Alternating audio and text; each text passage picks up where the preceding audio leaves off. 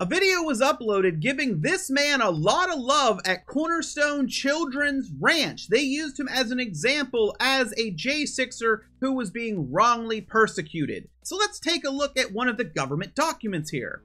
Bentaker is a self-professed white supremacist who has made statements to law enforcement officers that he is a member of several white supremacy organizations. Bentaker has voiced homicidal ideations, made comments about conducting a school shooting, and has researched mass shootings. Bentaker voiced support for James Fields, the individual convicted for killing an individual with his car during protests in Charlottesville, Virginia. Bentaker has stated he wanted to run people over with a vehicle and kill people in a church. Bentaker subsequently stated that he has changed his mind about hurting people. We'll get to that.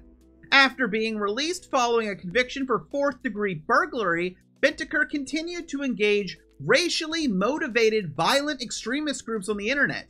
Bentaker also made increased verbalizations about his desire to be a, quote, lone wolf killer. Bentaker has repeatedly violated the terms of his parole and probation. Yes, he is currently off his probation. Now, Bentaker will want you to think he did nothing wrong on January 6th and this was a one-off.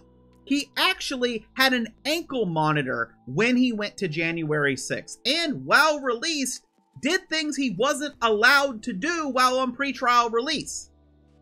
This man, since his release, has liked content about mass killers, called for mass killings, and it does nearly nightly Twitter spaces with white supremacy groups.